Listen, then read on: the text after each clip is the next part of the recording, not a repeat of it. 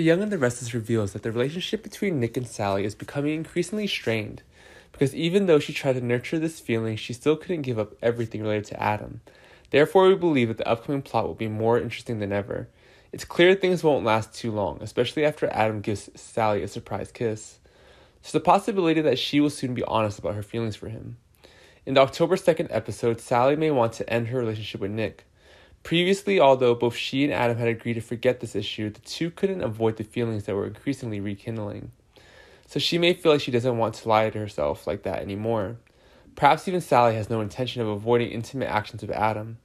Of course, he also realizes this and wants things to go back to the way they were before. Perhaps there was nothing left of what happened in the past.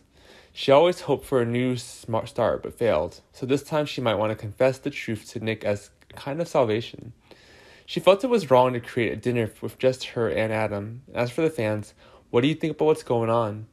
We believe that the upcoming plot will not disappoint you. Can Sally and Nick continue this relationship as they both begin to realize many things? She feels that Nick's really good, but she doesn't want to lie to herself anymore. Please leave your comments below to let us know. She thought she had forgotten Adam, but the truth would surprise her. There's even hope for a new beginning between them. How will Nick react to this?